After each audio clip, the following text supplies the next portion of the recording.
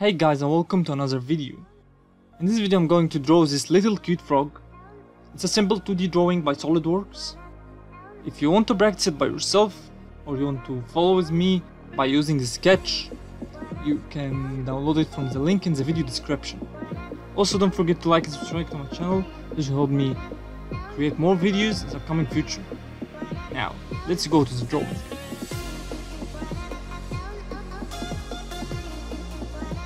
The sketch is symmetric, so I'm going to sketch the left side and then mirror it to the right side. First, I'm going to sketch on the top plane. The first sketch is very simple. It's just a center line and some lines and circles. Follow with me.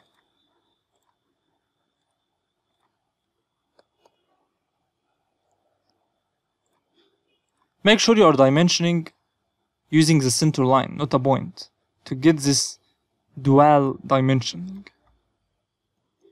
Should be 100, despite the line itself is 50, but the dimensioning should be 100. So make sure the dimension looks like this by clicking on the point here and the center line. Now let's sketch some circles. This circle will be 7mm. And this point here and this point should be vertical. Now the circles here, you can sketch these circles using the circles only command and making a tangent relations, or you can use linear sketch pattern. I will show you.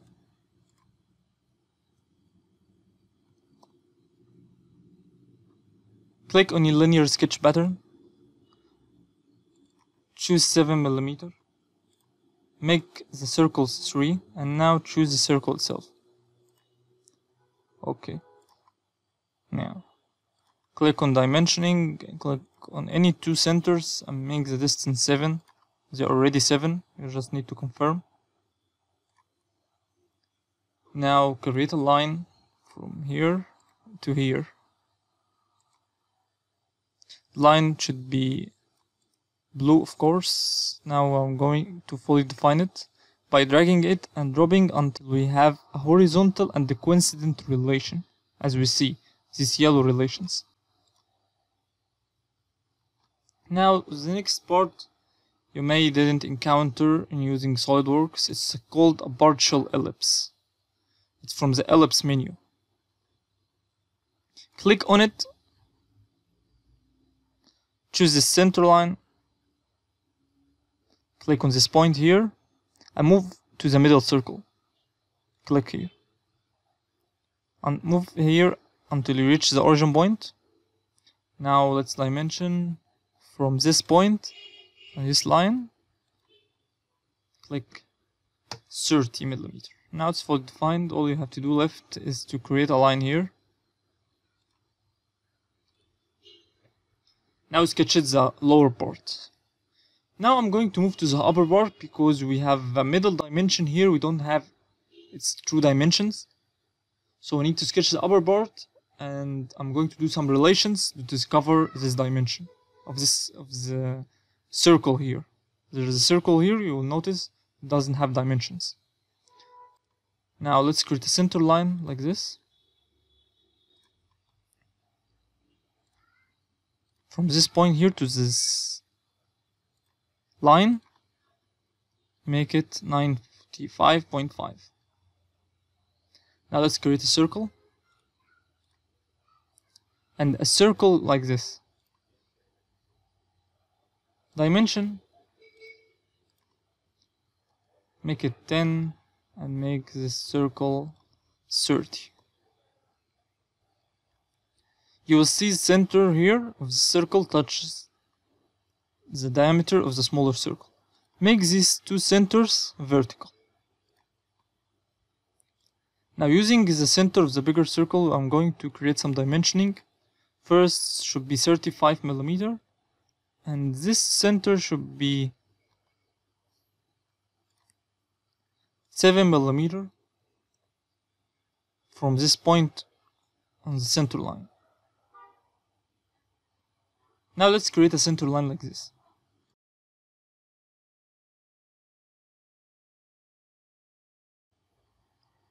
Create a circle here. The circle should be 3 millimeter.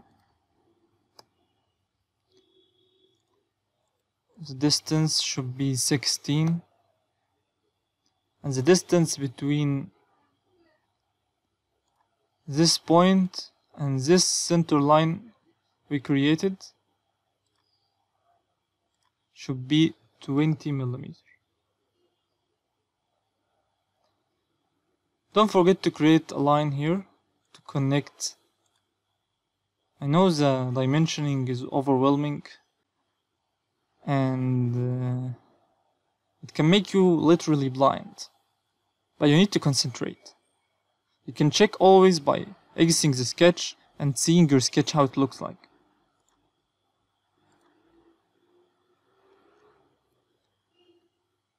Okay, now I'm going to create a circle here.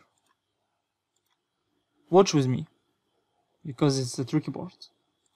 Make the circle at 24 millimeter. Make the center and this distance 70 millimeter. And make it with the center line here 25 millimeter. Now draw a line from this end here. Make it tangent with this circle. You can always trim this part using trim, or you can drag it until it makes a coincident relation, as we see, and it's fully integrated to the circle.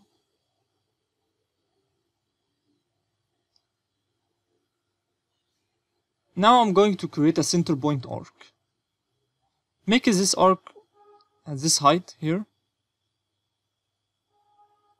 Click on here.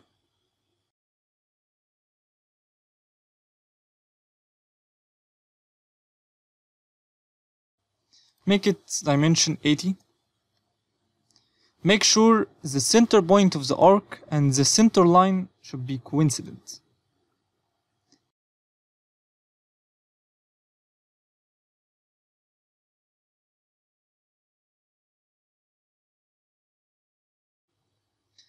Now you can drag it, or you can use an extend entity by moving the arrow here to this part and click OK. Now it's fully integrated to the circle. There's no need to move it. Now let's go to the hidden dimension, this circle. All we know about this circle is that it's 90 millimeter and it's horizontal with the origin point.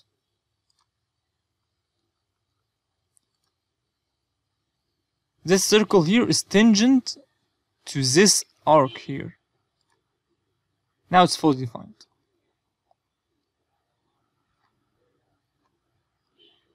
You can now trim this part. Okay. Now I'm going to sketch this line here. This line should be tangent. You can move it.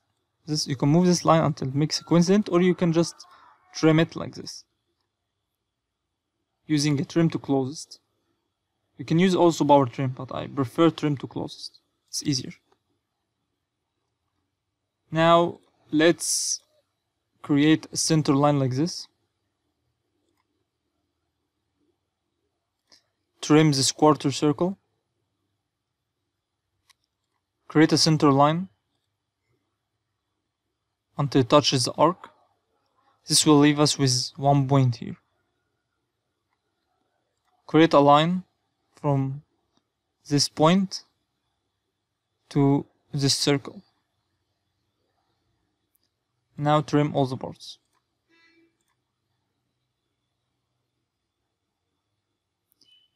Trim this line here. Create a center line from this point to this point. Make a collinear relation.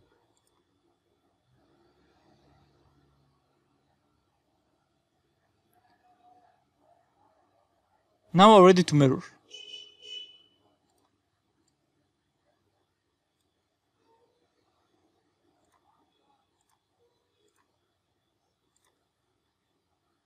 All we got left is a center point arc here.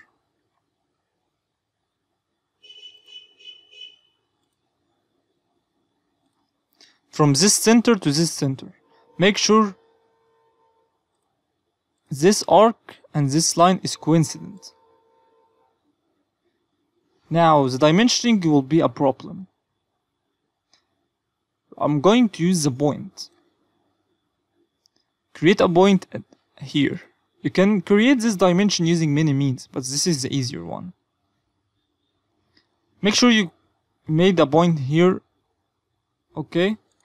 Then click here and this point. Make it 10 millimeter.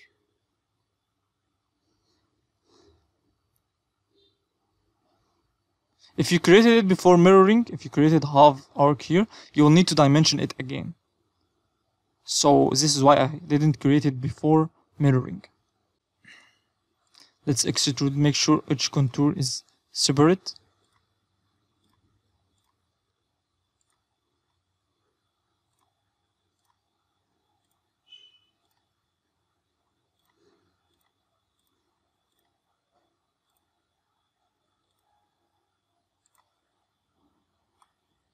You can draw the mouse from using the sketch here and click on the sketch and click on show and choose the mouse and click convert entity. Then create an offset to this mouse. It should be 1 millimeter. Click on bidirectional and cap ends and arcs and click on base geometry. Click OK, then extrude cut through all. Now let's hide the sketch again. Now we have this cute little frog. If you like this video, don't forget to subscribe and like. Thank you for watching. See you in the next video.